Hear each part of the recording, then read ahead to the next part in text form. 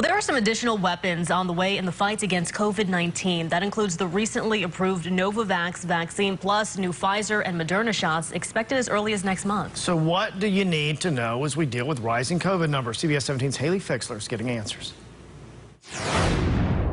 67 out of North Carolina's 100 counties have a high level of community spread of COVID-19. In Wake County, there's a 19.5% test positivity rate. These climbing cases come as just 49% of people in Wake County have gotten a booster shot after the initial vaccination process. And now there's a new vaccine on the market locally. Novavax is another company. It's a smaller company. It made another vaccine that's very different from the other ones. Dr. David Wohl at UNC says it's made the old-fashioned way. Not the mRNA technology. So some folks may feel more comfortable for some reason with that. But it's also effective against the newer variants. It's only authorized now for the initial series and not a booster.